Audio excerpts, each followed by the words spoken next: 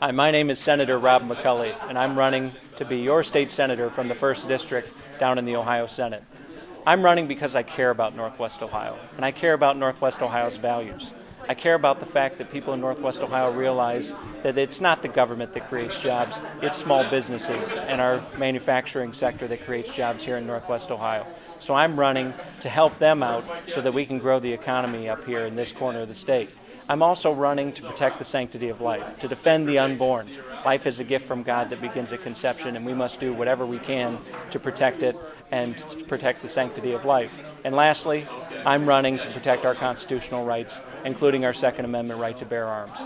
We need to realize that there are a lot of law-abiding, gun-owning citizens, especially here in rural Northwest Ohio, and they deserve to have their rights protected as well. Please vote for me in the May 8th Republican primary. Again, I'm Rob McColley, and I'm running for State Senate.